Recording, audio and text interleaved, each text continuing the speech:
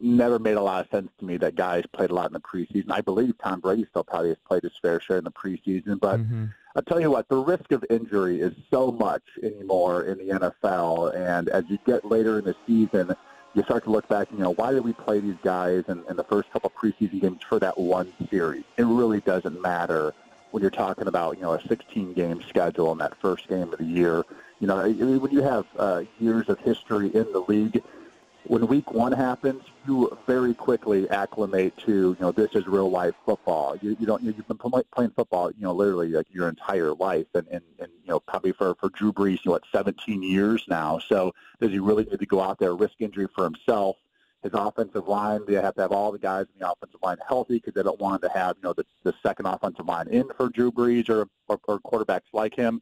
The receivers will have to all be out there. So I think it's a great opportunity. The preseason to me, and if I look back at my career, the preseason is huge for guys that were like myself, backups, guys trying to make the team, veterans trying to prove they still got it. But really those 2s and 3s, basically from number 20, 4 on the roster down to 53. That's where really the big chase is. And so, for me, for a backup quarterback, that might be my only opportunity the entire year to impress the coaches, impress the upper management, the GM, and impress my teammates. Gain the respect of my teammates that, hey, if our backup quarterback has to go in there, he played really well in the preseason. So, that really is your time to shine as a backup, trying to earn your keep, trying to make the team.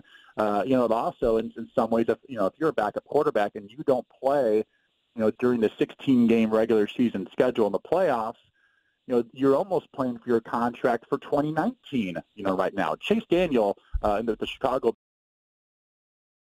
they're sort of playing for next year right now because they may never play at all, this year during the regular season. So, for backup quarterbacks, for a lot of players in the team who are trying to earn their keep in the NFL and prove themselves in the league, the preseason is great. But it's also exhausting. You're practicing pretty hard during the week, harder than you would during the regular season, generally.